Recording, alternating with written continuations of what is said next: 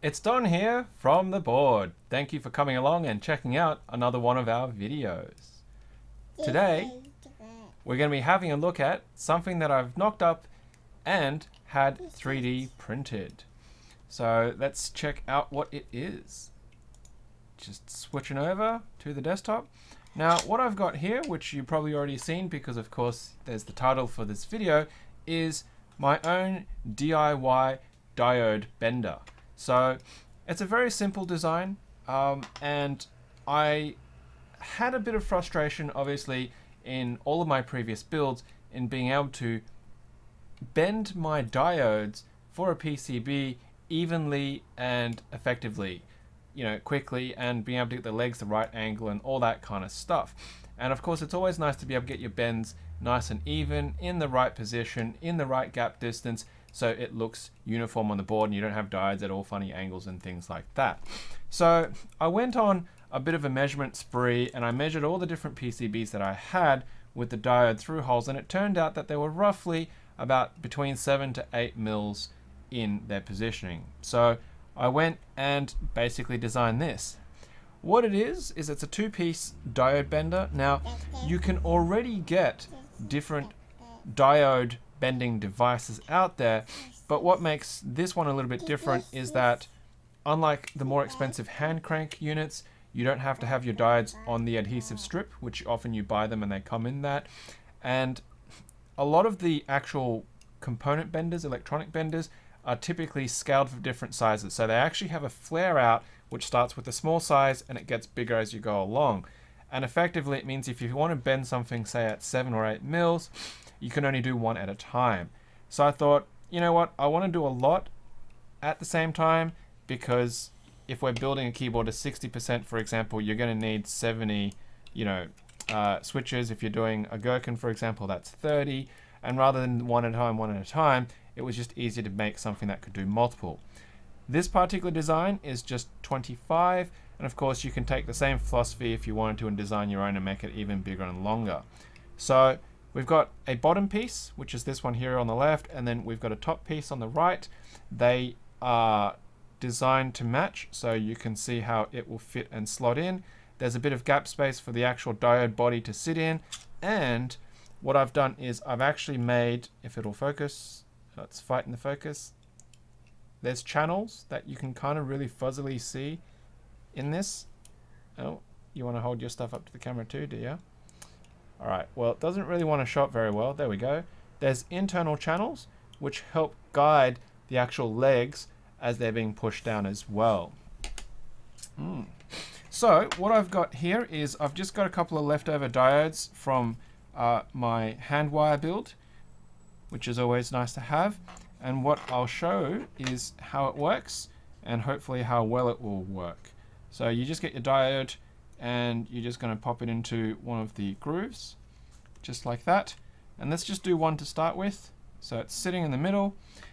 We get our tool and we line it up and just gently give it a bit of a wiggle so that it falls in between. So there it is. There's a bit of space movement, and then we just push down. Hey, you can't touch that. So what you'll see is now the legs are kind of sticking up already. You don't want to push it too hard so that it actually crushes the diode body. And then what you can do is you can just pull them straight and lift, and there you go. Now it just sits in there and it's pretty evenly bent. I wouldn't say that it's 100% perfect as such, but for something 3D printed, it's pretty even on both sides.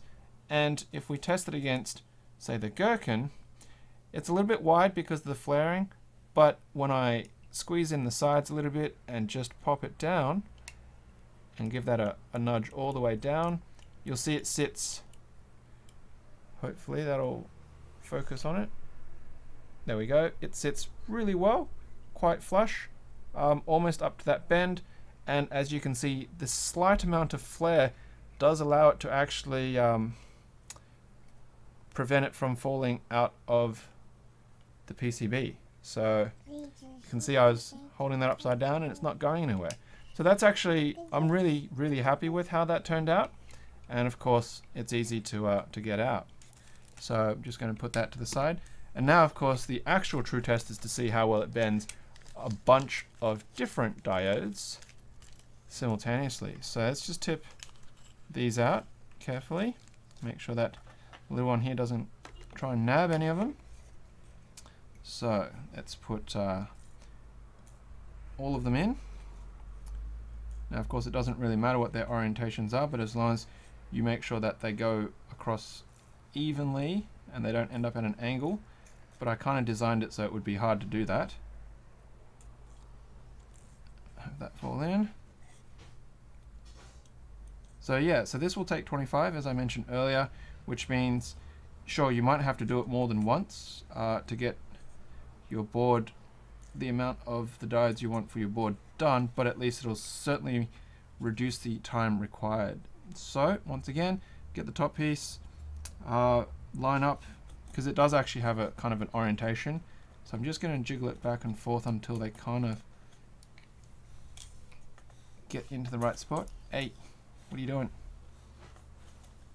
You're wiggling around. Oi. What? You want a hug? You want a hug? Okay. So there we go. All right, so they're all in now, and can't really see it very well. I don't know if that'll show up very well or not, but it is all in finally. There's not a lot of movement left and right, and let's just give that a squeeze. Like that, all the legs went up. Perfect.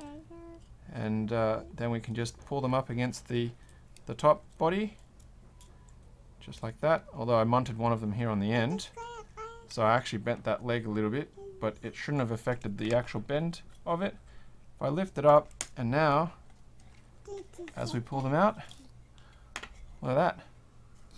They look pretty good to me, except for that one on the end that had the slightly munted bent leg. So I think that's a relatively good success. I'm quite happy with how that turned out.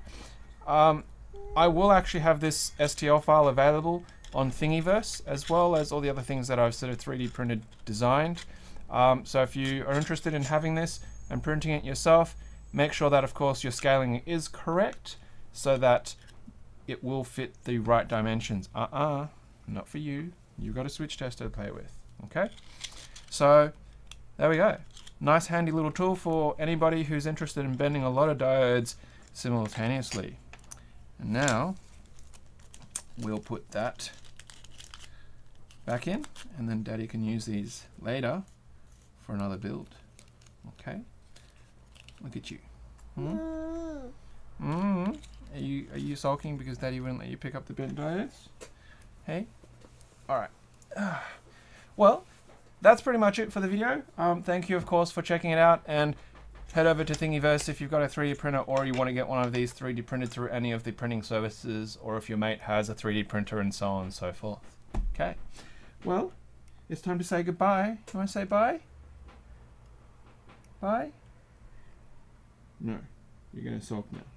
Oh, there we go. Bye. Yeah. Alright, well, that's time for us to go. So, as usual, until next time, happy clacking.